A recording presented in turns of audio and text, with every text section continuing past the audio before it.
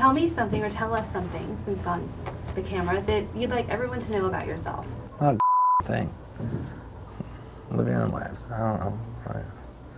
No, I'm joking. It's gonna end up on it. Whatever. That was just me being cool.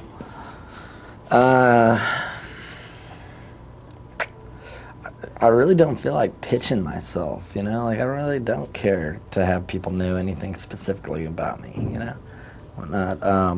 I don't, there's not, you know, like, not something I believe I should get a blue medal for, or a blue ribbon, I mean, for, anything like that, so I don't know.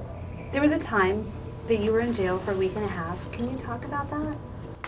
I can. It's not that interesting. Could you be less vague? I just want to make sure you were comfortable talking about it. Like, what was that like, and did it affect you at all as an artist? It was a week and a half. I pissed time away, a week and a half of time away, in much worse ways than jail. You know, it sucked. I mean, there's no. I was in there for.